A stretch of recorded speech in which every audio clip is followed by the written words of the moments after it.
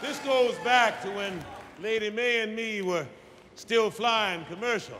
Never again. Thank you, Jesus. First Lady says, never again.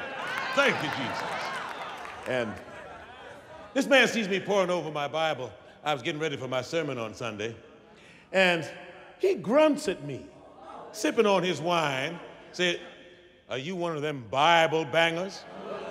I said, well, what's a Bible banger? He said, you know, one of those people that bangs people on the head with their Bible. And this made me so sad to think that's what the Bible is to some people. Something they think someone's going to be beating on them with, beating them on the head. Now, imagine that you were born in a real small town, and on the first day of kindergarten, you're standing on the milk line, and the little kid next to you in line says hi and starts talking to you. And it turns out that he likes the same cartoons as you, the same flavor ice cream, same video games. It's like you two were made for each other. So you start to go to each other's houses after school. You become friends, best friends. And then when it comes time to graduate from high school, now you have to stay in town because of a family business, and your friend goes off to college and then gets a job on the other side of the world. But you keep in touch. You email each other once a week or so. And at the end of every email, you say, I love you. I miss you.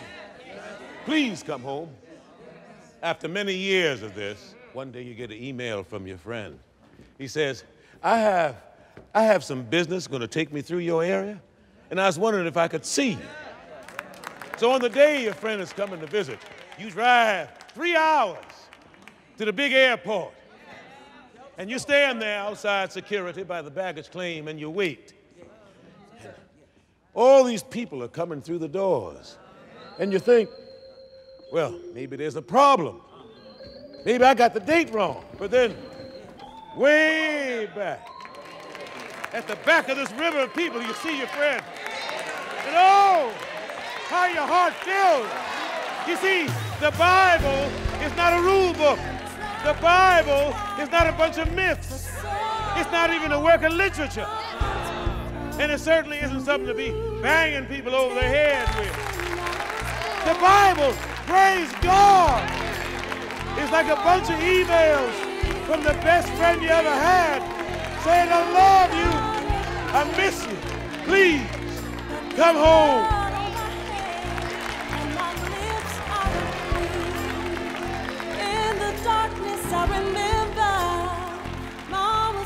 Now, I don't know who I'm preaching to today. Maybe I'm preaching to myself. But if there's anybody out there today who's thinking, I want to come home. I'm so tired of being out there by myself, fighting by myself. I just want to go home and see my friend. Well, I'm here to tell you, come on home. Come down here. Because Jesus wants to welcome you home. Come on. Come on down here. Come on down here. Come on while there's still time. Come on. Come on down. Come on down here, sir. That's right. Come on. Oh, come on.